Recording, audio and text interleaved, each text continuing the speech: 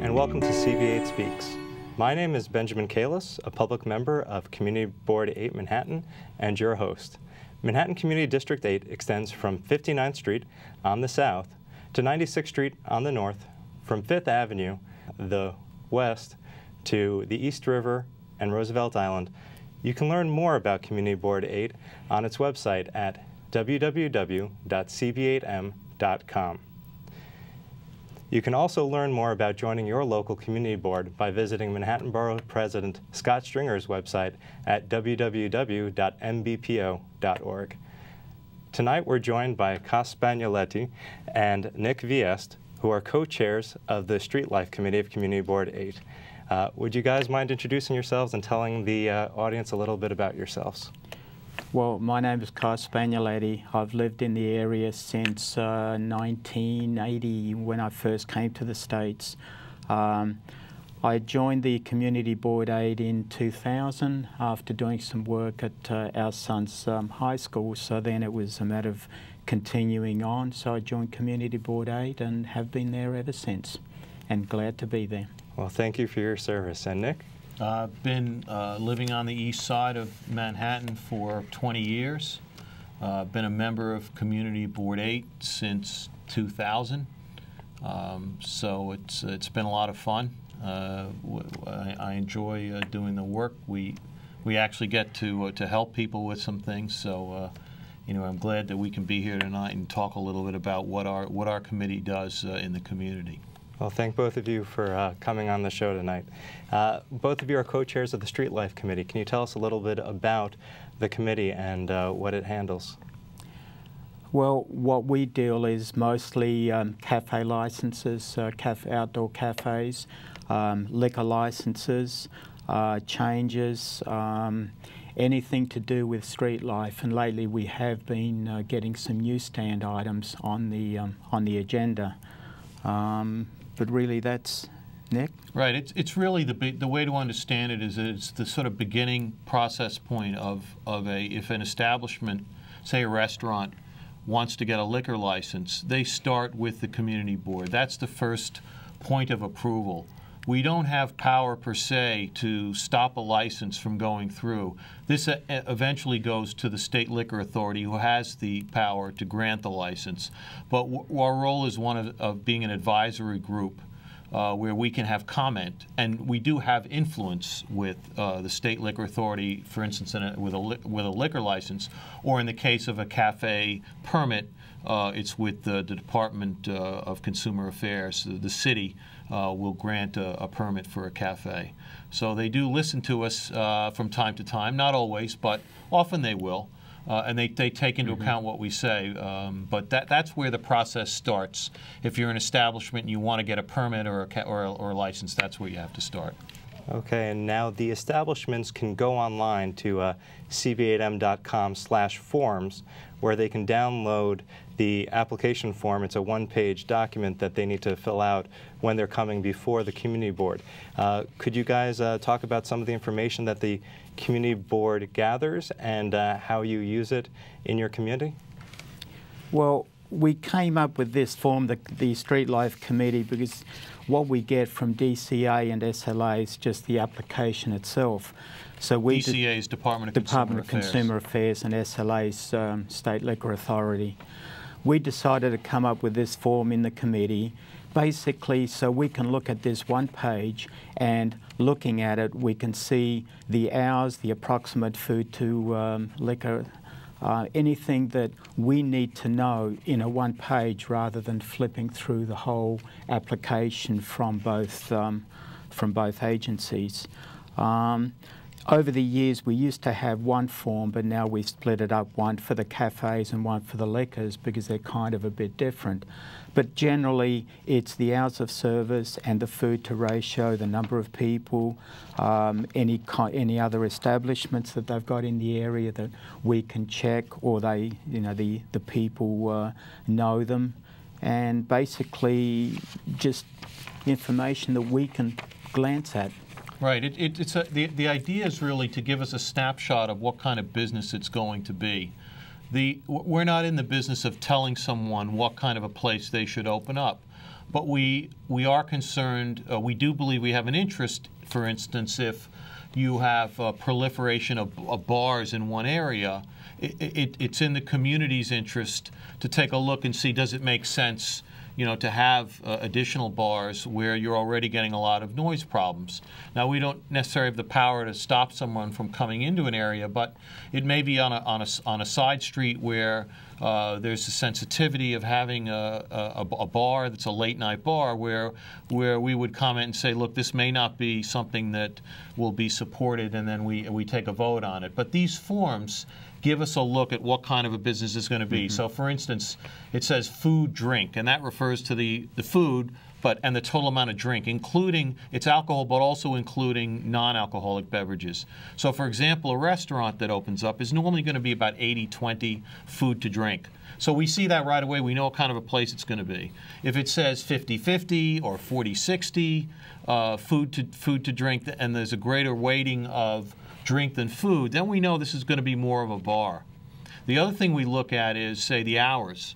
The hours will tell you what kind of a place it's going to be. A bar is going to be 4 a.m. almost all the time, because that's when they're legally allowed to sell. That's really, that's how they're going to be able to make money.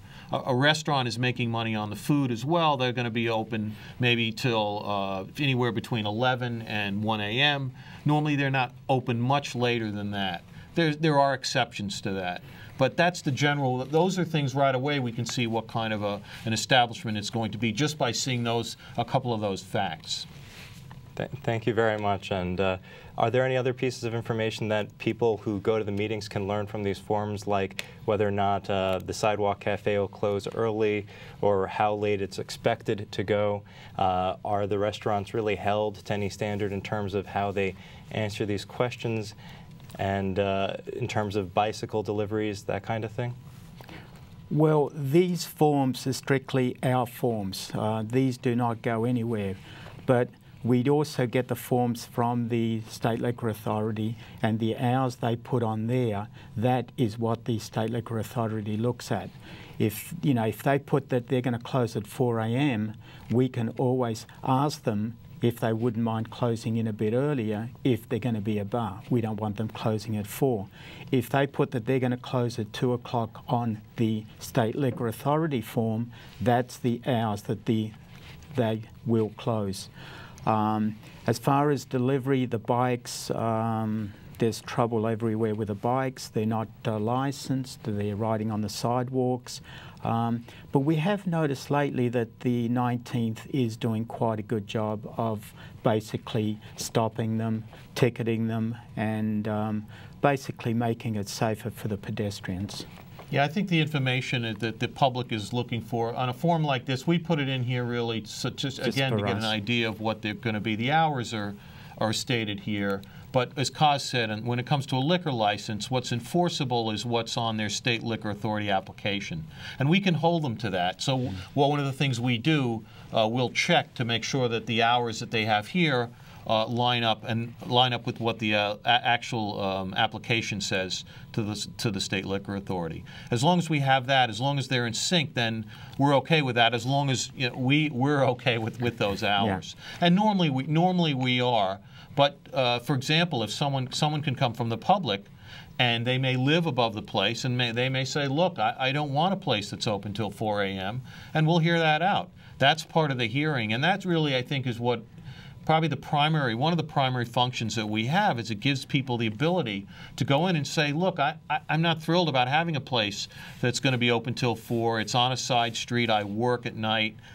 Can you help us here? So then we can get into a negotiation or discussion with the establishment to say, look, maybe either you can shut down a little earlier, there are things you can do to ameliorate some of these issues, or maybe it makes sense for you not even to open up on this location, maybe you should look at somewhere on the avenue or something like that. Now, in terms of locations, is there really a difference between sidewalk cafes on the avenue versus side streets, on having it on 77th Street versus on 74th Street? And is there a difference in terms of location about whether or not I can open up a bar across the street from a church or another bar? Cafes are different. There's normally some of the side streets in our area that they're off limits. Ambulance Street, 79th Street, there's no cafes. Most side streets, there's no cafes. They're just not wide enough. Lexington Avenue is also reasonably off limits. The last time, several years ago, we had Madison Avenue, which is really small tables, just one table, no more, which is the small cafe that they're allowed. But mostly it's on the avenues, not on the streets. And as far as the church, there's legal limits that the bar has to be a certain distance from the church or school. And that's very enforceable by the State Liquor Authority. Right, that's called a 200-foot rule. 200 it has to be more than 200 feet from the church or the school. Right. Although there are times when there are different rules that even apply to that, and ultimately it's the State Liquor Authority's call. Regarding that situation. There's also what's called a 500-foot rule, which means that you can't have three or more. If you have three or more establishments with a liquor license, then you need to have a separate hearing that applies to that license. So if I go into a block where there are 3 other establishments, they have liquor licenses within 500 feet of my establishment, the State Liquor Authority has a separate hearing that the public can go to, that we can go to testify as to whether it's appropriate. The intent of that law was to prevent having sort of too many establishments with liquor licenses in one area. It really hasn't worked out that way, but that's the basic idea behind what the law does, is so that there's a separate review process for that. And while we're speaking about the streets and avenues where we can put sidewalk cafes, what has been the effect of the 2nd Avenue subway construction on the community, on liquor licenses and sidewalk cafes? It's really been a disaster to a certain extent. Liquor license, there's no real effect because mostly it's inside. It's the sidewalk cafes that have been really, some areas have been really, it's been really bad for them. Several years ago, the MTA basically suspended the outdoor cafes of some of the establishments. So then when they were allowed to have cafes again, they had to jump through hoops. It's just like starting afresh. Over the past year or so, what they have is kind of suspended it for the 6 months, 12 months, the time that they need the area. Then they basically get the license back without reapplying and everything else. But as far as the 2nd Avenue and the sidewalk cafes, it's been a mess. It's a mess, and in a lot of cases, there's just not enough room on the sidewalk. The rule is that you need to have 8 feet of clearance from the property, from the cafe border to the curb. If you don't have that, you can't have a cafe. And because the subway construction is taking up a large part of the curb, the establishment can't have a cafe. So they're severely impacted there, but it also affects their liquor license in the sense that they have an establishment, they pay for that license, and now their business might be cut in half or into 3/4 of the business that they had, and they made certain economic assumptions prior to the decision to have the construction. So I would say in some cases, for a number of establishments, it's been a devastating situation for them. And there are, the different local elected officials are working on solutions, but it's a very tough problem. If you have tremendous construction in front of your restaurant, a lot of times people just won't go inside. They're just, for whatever reason, it doesn't look appealing to them. They're not going to go into the establishment. So it's been difficult. We had, and Kaz mentioned the cafe issue. We've had some big establishments who have big cafes in front. They just moved out, and they're not coming back. So those are serious issues, and the 2nd Avenue subway has come at a price, in our community. But as I said, a number of establishments really have suffered having the construction there. Well, one thing I can share and share with the audience is that there's the Shop 2nd Avenue campaign, and one of the best things you can do to help the businesses struggling on 2nd Avenue is to shop there. Bring your dollars there. If you're going to go to dinner, why not go to dinner at a place on 2nd Avenue, and there's a whole campaign. You can go on the web and learn about them, or you can just take a stroll by the construction and stop into one of the businesses, because they're all pretty great. Right. And also MTA is coming out with a Metro card on the back, Shop 2nd Avenue, trying to promote business for the 2nd Avenue. So they are helping. And there are plans out there, and it's important. Whatever people can do, if you're watching this and you live in the vicinity of 2nd Avenue, please try to come in and help a lot of those establishments that are on 2nd. They need the business. Fair enough. So we're kind of speaking about how Community Board 8 can help, and of course talking about the 2nd Avenue subway shopping campaign is one way. What can you do if you've got a cafe in your backyard, or any of the other problems, which we're just going to try to go through some of them, like cafes in your backyard, and then next we'll talk about dealing with your bad neighbor bar and dealing with the bad bike delivery people. So we'll take them one at a time. So if we can start with cafes in your backyard. Well, we as a community board do not like cafes in the backyard. If on the side street or on the street, it's fine. They close by 12 o'clock on a weeknight and 1 on a weekend. But in the backyard, it's basically the donut effect. You got the sound vibrating up and really resonating up. So we normally try and disallow cafes with a backyard.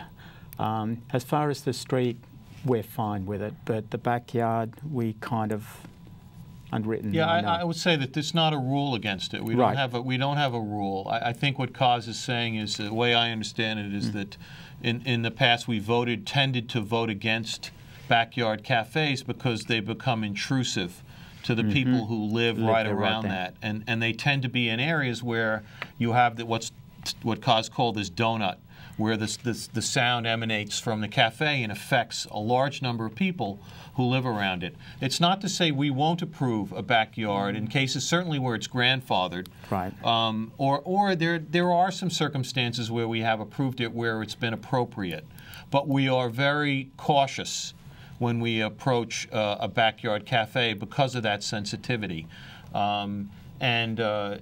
It's an obvious advantage for an establishment to have it. They like to have the outdoor seating, but it's also on the backs of the people who live right there and have to deal with the noise at night. And so that's where it gets tough. And as Kaz said, we tend to look at that with more scrutiny when someone comes in and wants to do that. So the answer is, you're asking the question really, what does someone do? They should, first of all, there's not a separate cafe application for a backyard cafe. It's related to the liquor license, which includes the square footage of that cafe. So if you see a posting and you're aware that that establishment has a backyard cafe, if you see a posting for a liquor license application, then it should come out. Then you can voice your concerns. And normally we get turnout when there's a backyard cafe. The neighbors know about it because they know there's a cafe there or backyard open area. They come out and they voice their concerns. And then we can sort of sit down with the applicant and say, look, maybe it's not in your best interest to have this if there's a lot of opposition. There are cases where people have come in and said, look, it actually works well, and the way they're doing it is responsible, and they can limit the sound and the hours of this cafe. We had one on 1st Avenue and 84th Street, which actually worked out okay. So there are ones that work okay, but in a lot of cases, especially with a bar, it can be a problem. But people should come out to the meeting if they see a posting and they're aware that there's a backyard space with that establishment. They should come to the meeting and voice their concerns, or at least send emails about what their concerns are. Well, it's definitely good to hear that if you're a good neighbor and you run your backyard cafe responsibly, that you've had a lot of experience with the community coming out in support of that application. So that is definitely good news all around. And in terms of dealing with the bad neighbor bars where they're smoking outside and it's wafting up into your window, or they're really loud, or they have a habit of hurting your personal property, whether it's your car, your bike outside, what can people do? I guess the main thing what we try and tell people is call 311 with a complaint, get the complaint number, but also call the board office. We hear renewals every 2 years. If it's a liquor renewal, we normally don't hear it unless there's been complaints for that establishment. If there's complaints, we will have the establishment come before us and basically try and work out with the community, with the to be kind of a good neighbour. We've had a few trouble bars in the area, and they've come to the meeting, and we've had the community there, we've had the establishment there, and we kind of try and work things out between them.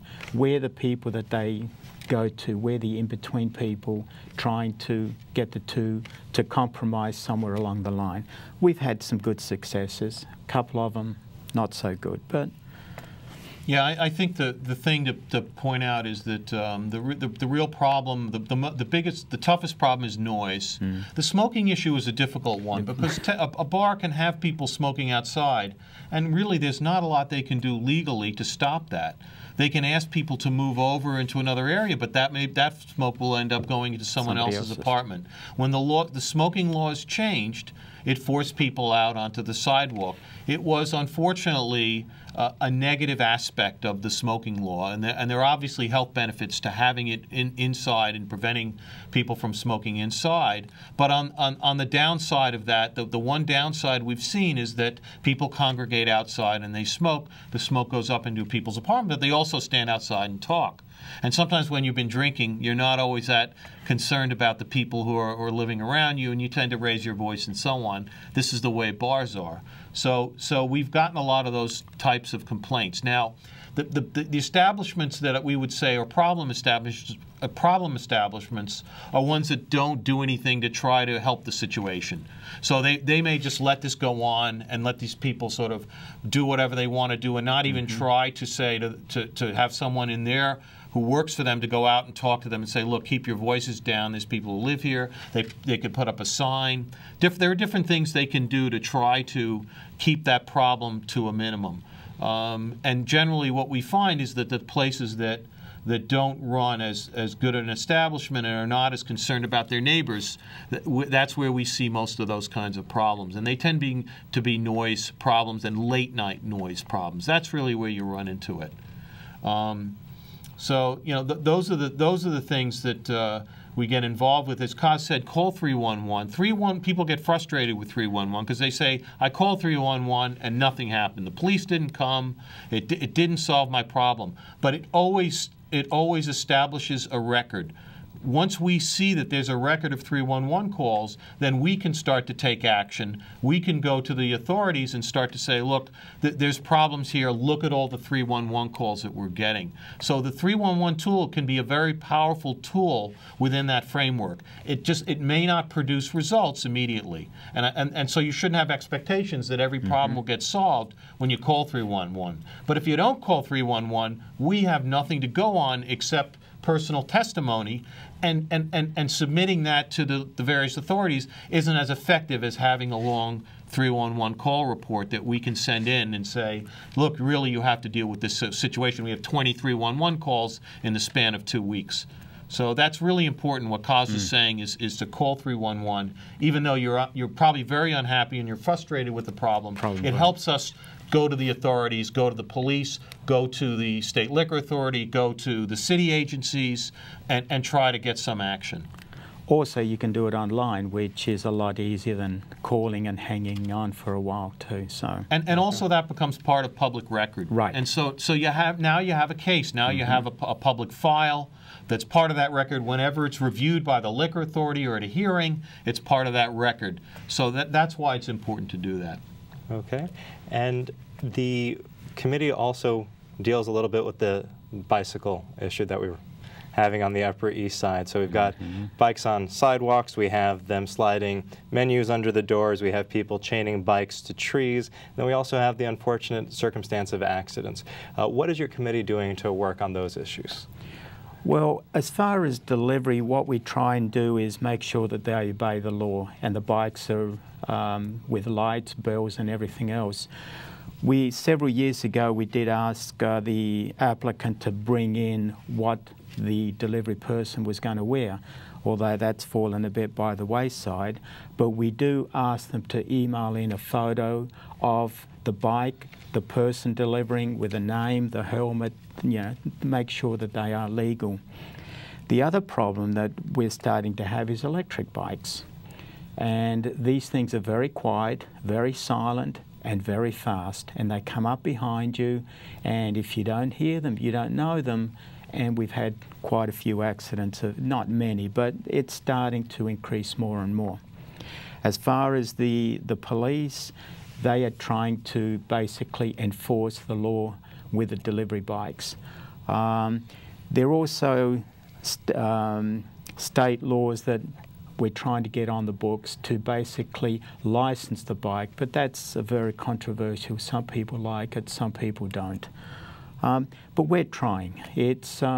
We're always, you know, trying to get the applicant to abide by the rules and make sure that the guys ride on the street, not the sidewalk. Yeah, one of the things on the form is that that's clearly stated on the form. So we do anytime we see that checked off that there will be bicycle deliveries, then we ask them, you intend to have deliveries? How many bikes do you have? Where do you put them? If we get photographic evidence sometimes, or members of the community board will come in and say, this establishment's bikes are chained to the trees, we bring it up with them. And we say, you got to stop it. And there are cases where we have voted against someone, but that's fairly rare. Most of the time they get an admonition from us where we say, look, we're going to vote on this in a week. The full board will vote on this in a week. It's important to understand that Kaz and I are co-chairs of a committee. That committee makes a recommendation to the entire community board. What the community board votes on then goes to the various agencies. That is the voice of the community board. So our committee is not the voice. We're a recommendation to that entire board. But the point is, what happens is that we will say to that applicant, next week there's going to be a vote by the full board. If you don't clear this up by that point, then we may have to ask the board to vote against you. So that's some kind of leverage that we have when they're being egregious, you know, chaining up bikes to trees and things like that, or just completely sort of abusing the rules. But it is the other issue on electric bikes. I think it's important to note is that we do need help from the state on this, from the state legislators who are making laws on this. And apparently there's a bill. I don't know if this law has passed yet, but they want to classify electric bikes under the same rules as regular bikes. And we're asking to take another look at this and see if they can come up with some other classifications, because we do see that these are separate types of issues. Well, also, this is where we need the public to let us know with a 311 call and call the board office. If we know that the establishment is not obeying the law, then we have something to take them up on, basically when they come up for renewal. That we've got, okay, you're not riding on the bike, you've got your guys not with the helmets, with no lights and everything. At least we have a record. As we keep saying, if we have a record, we can always go to the establishment. I want to thank both of you for coming on the show and for spending so much time with us. I want to thank the audience members for watching our show, and you can learn more about Street Life Committee. You can follow up on meetings at cb8m.com, and you can also call the Community Board office at 212-758-4340. Thank you and have a great evening. Thank you. Thanks.